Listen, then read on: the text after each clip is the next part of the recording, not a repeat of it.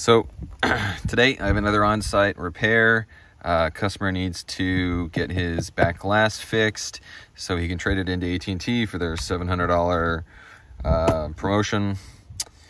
So I've mentioned this in the past with some of my back glass. At least for the average consumer, you're not going to be able to spend a bunch of money to buy the really the expensive laser that takes off the glue so you can remove the back glass. So you're essentially left with two options. One is bare housing, transferring all the parts. The second is this, which is you can buy, and this is a much more feasible repair for the average individual, as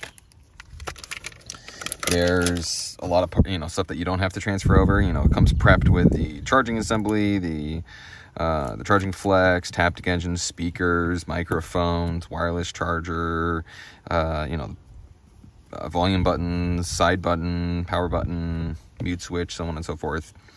And it's just a simple matter of transferring over the board, battery, rear camera, front camera, screen, and then you call it a day, versus all of that plus all of these parts, which if you don't have a good memory or patience, this is definitely the way to go. So there are some tools that we're going to need in no particular order.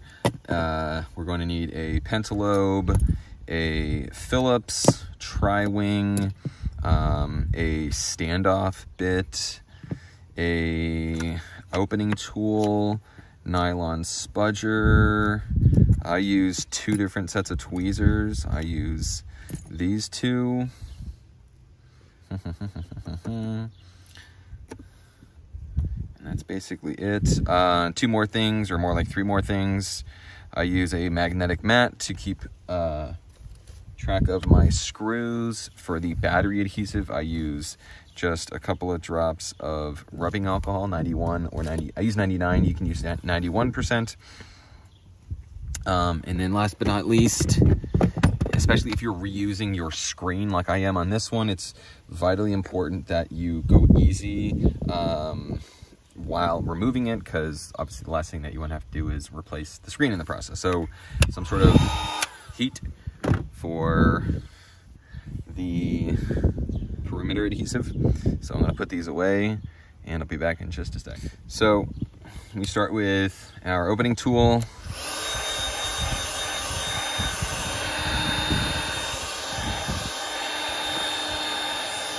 And some heat.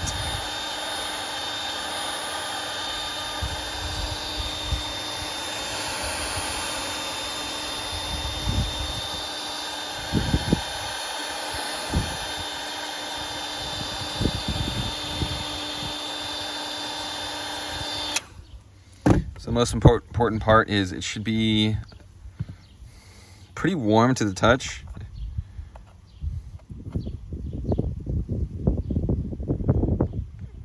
Gradually slide in your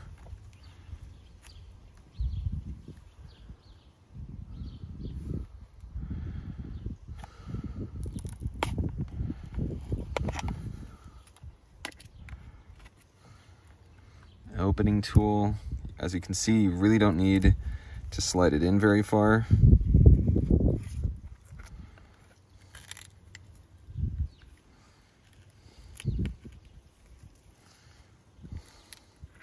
And then once you get to the top, at this point, heat, the purpose of heat is so that you don't crack the screen pulling it off. But once you get up here, you can just use your pry tool and you can sort of wiggle it back and forth. And really, we're just trying to get past these 3, 1, 2, and 3. 1, 2, 3.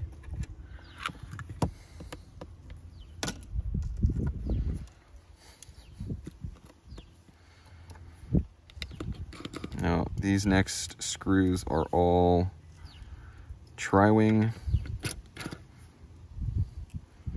I will say this, a good bit makes all the difference. Also the driver, and it has this nice ball bearing, so it spins very easily,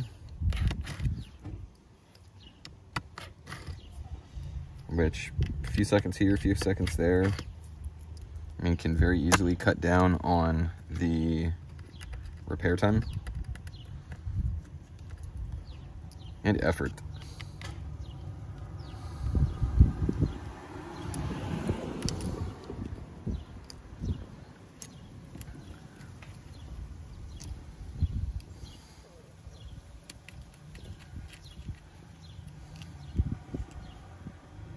So first and last that we're disconnecting is always the battery. Just because a device is turned off doesn't mean, or just because it's turned off, there's still electricity running through the board.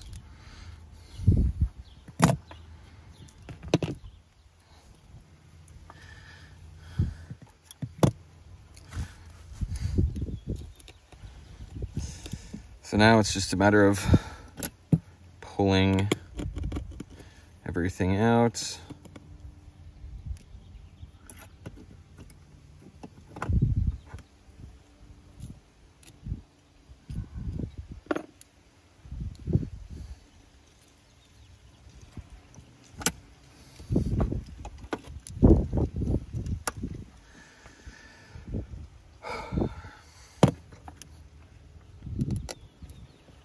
Now this isn't necessary. I have seen videos where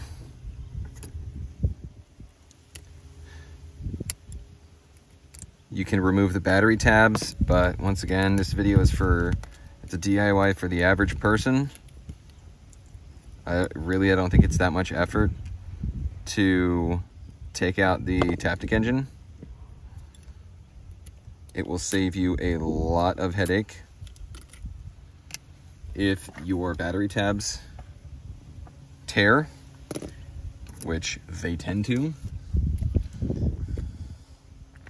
So I use 2 or 3 drops per strip.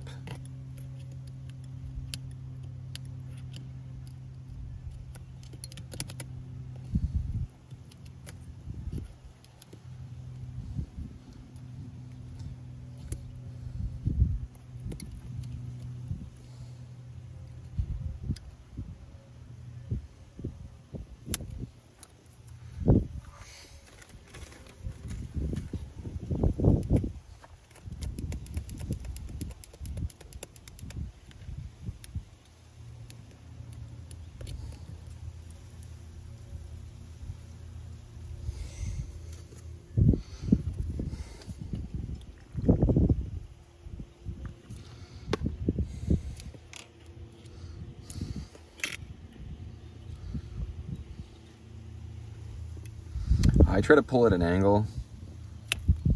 Just me, I just feel like it works better.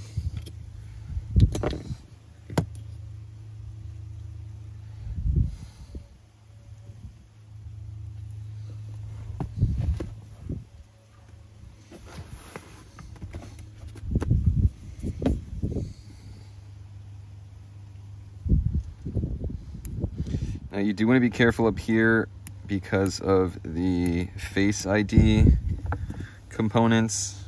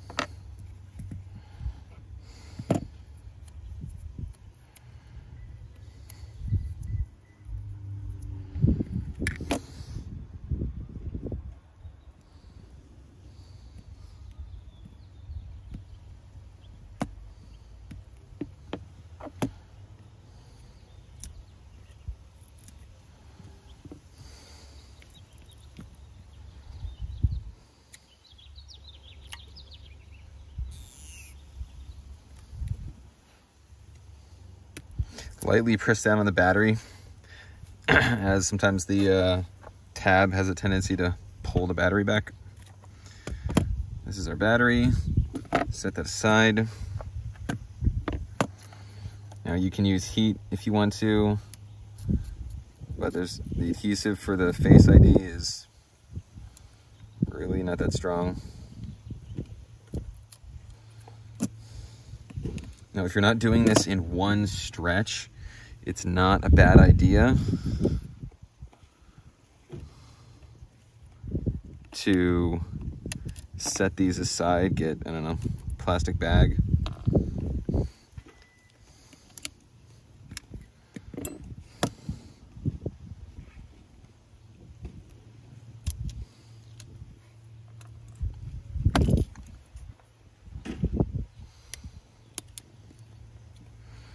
You can fold that back.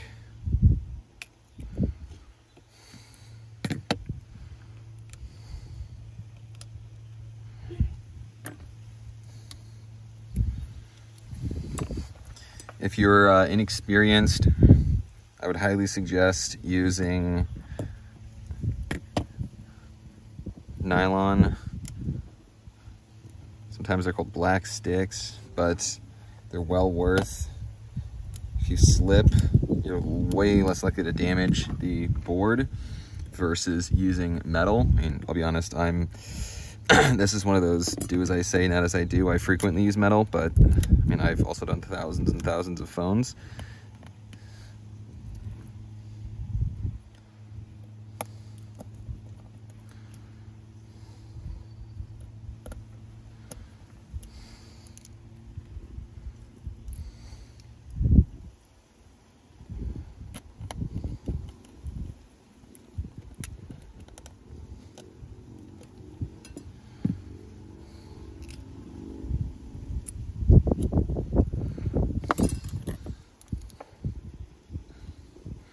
Now it's time for the board.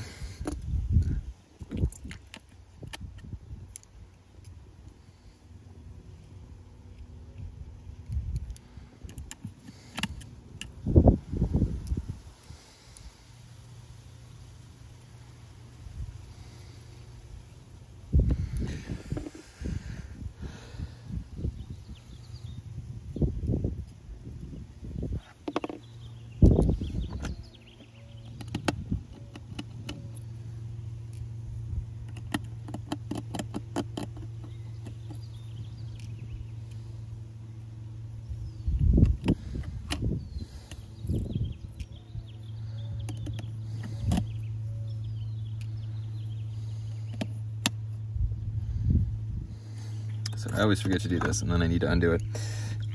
Make sure to take your SIM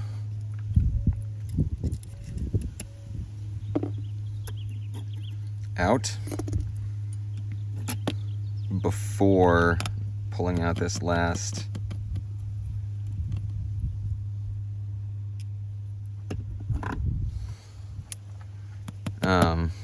screw.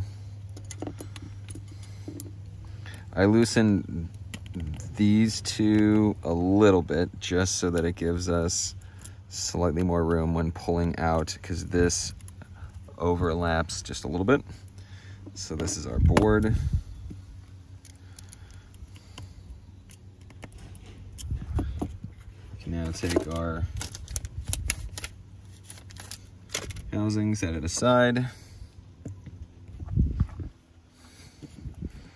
Slowly start. So on this one, I'm actually going to need to transfer over the SIM and apparently that flex right there. Now, it's not a bad idea. Usually I will do this before all the flexes are installed, or before all the board is held down with screws, but make sure to connect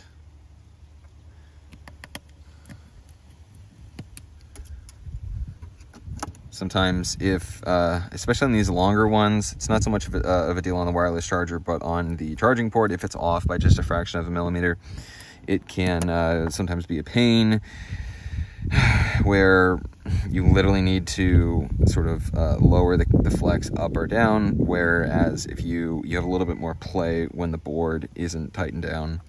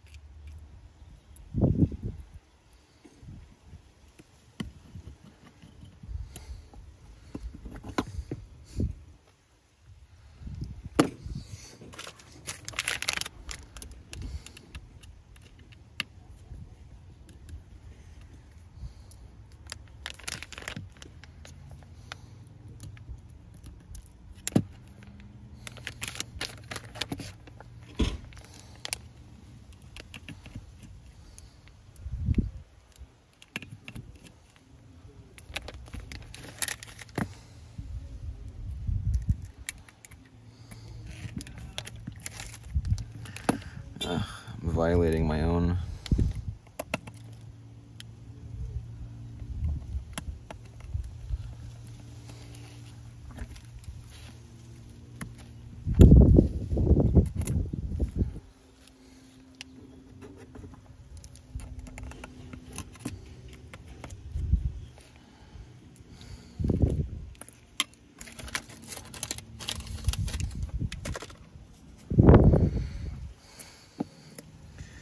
Now, yeah, once again, need to, that is important. It's not necessary, but it certainly makes removing the sim quite a bit easier.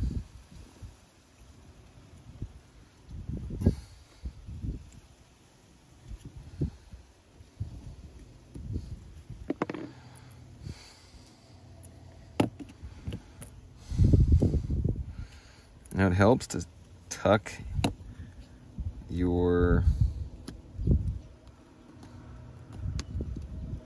flex in. You now have this.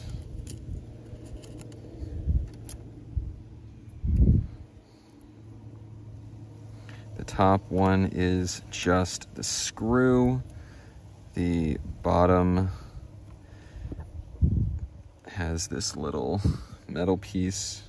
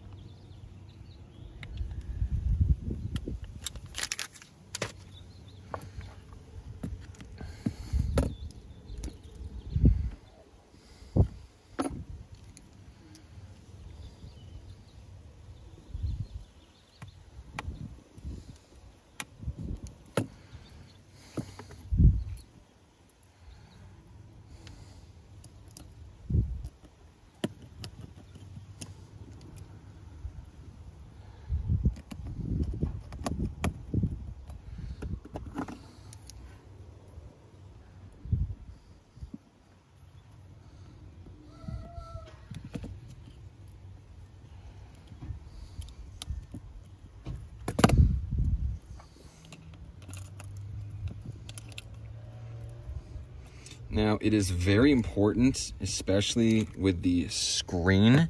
You can see that there is this little, essentially there's a slot right here, and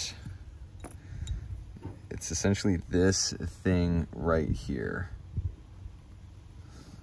So let me try to get this on, so this is an autofocus. So you want that to fit right in between this little thing right here, because if it sits above it, then you can crack your LCD.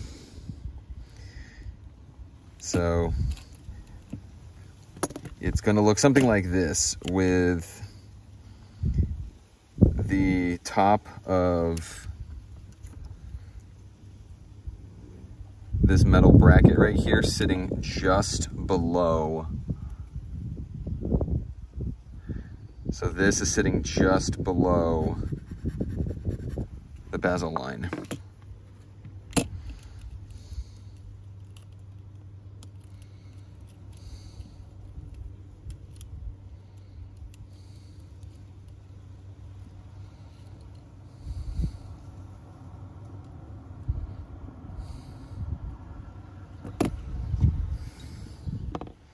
Make sure that you don't have any dust or debris in the camera lens, or not in the camera lens, in the I don't know, camera lens area. As well, you're gonna have a problem taking decent photos. So wipe it down.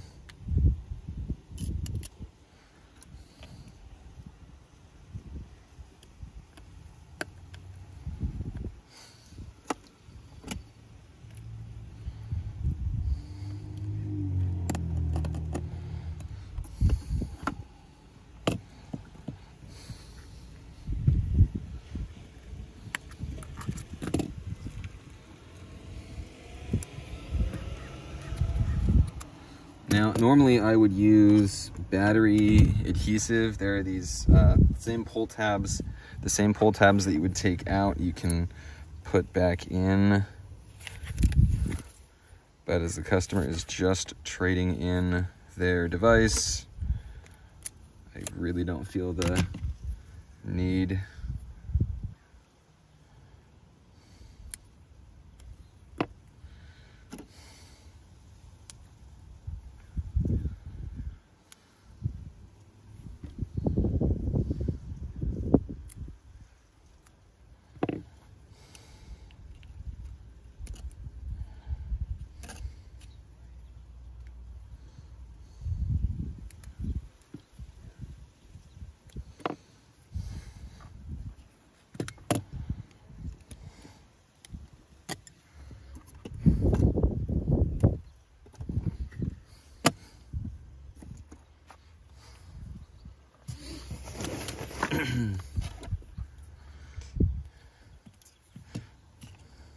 Now, out of habit,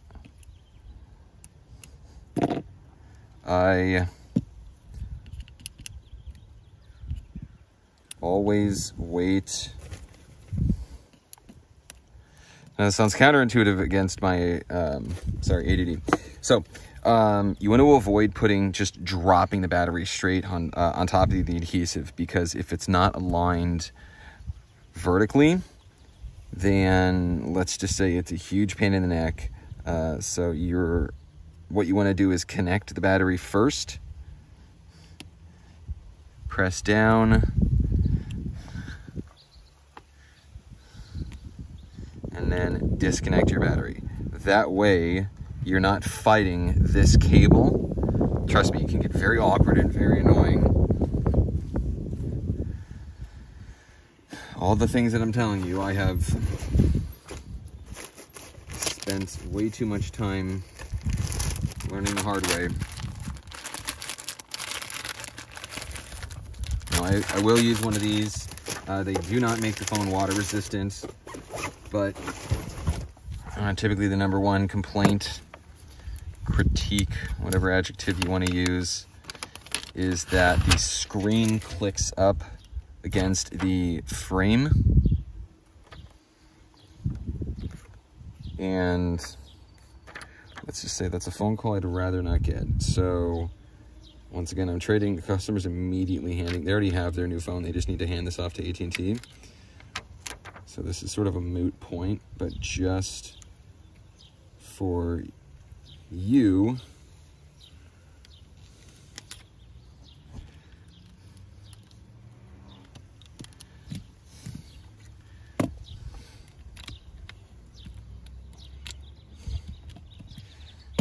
these are kind of annoying, but just use your spudger, flatten it out.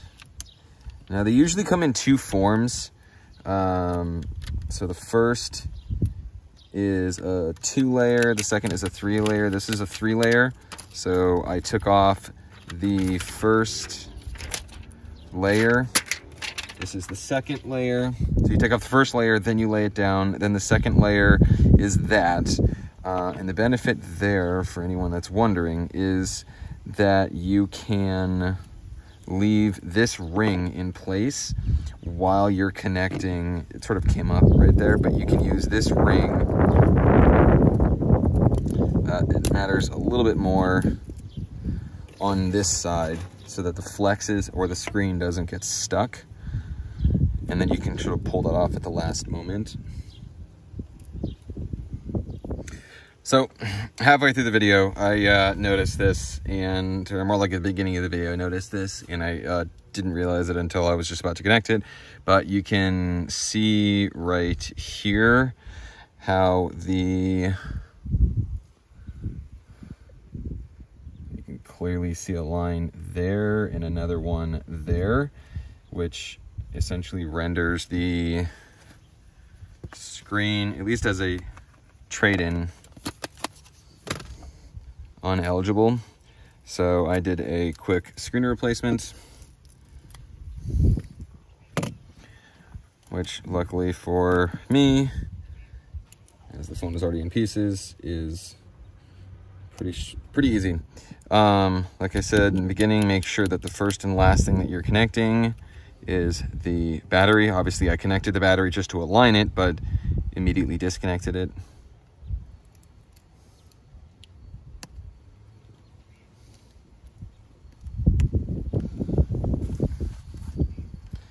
Now we can connect the battery, and slowly but surely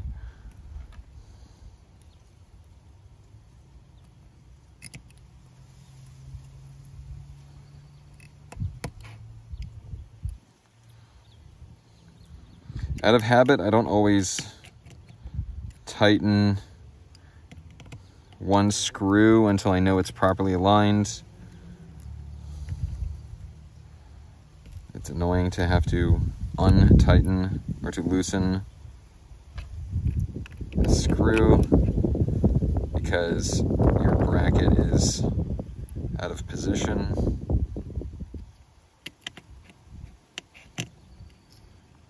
I apologize if if it sounds like I'm just rambling on and on and on and on and on. I mean, the purpose of these videos, why I originally started a YouTube channel, was because frequently I would, watch a YouTube video because some new, I don't know, something I wasn't certain about, and I wanted to watch it ahead of time. And I noticed that there wasn't a whole lot of narration going on, and I can imagine for the novice that hasn't, doesn't have the level of experience that I do, that would be quite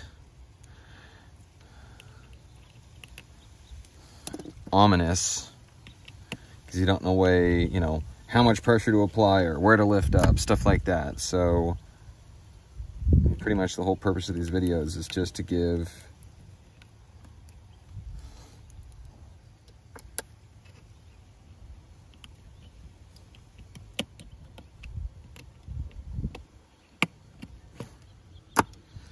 you the power.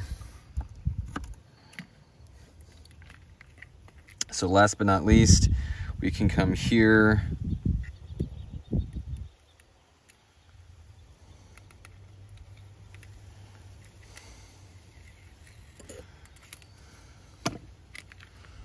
Once again, make sure that our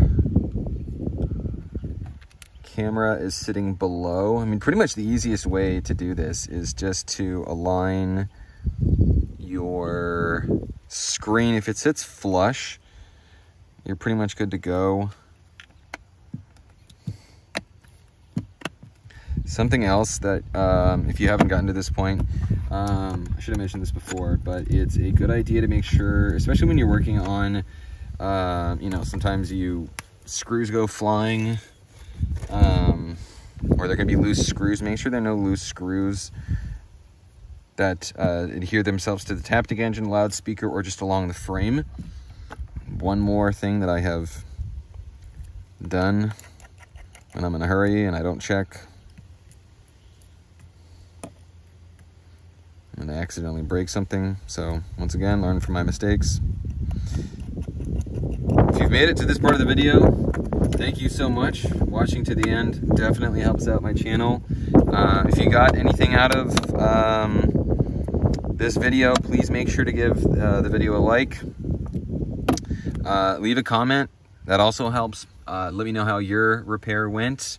And I don't know if there was a trick that you didn't know previous that I can make sure to, I mean, the whole purpose of these are to enable the average individual to take on repair themselves.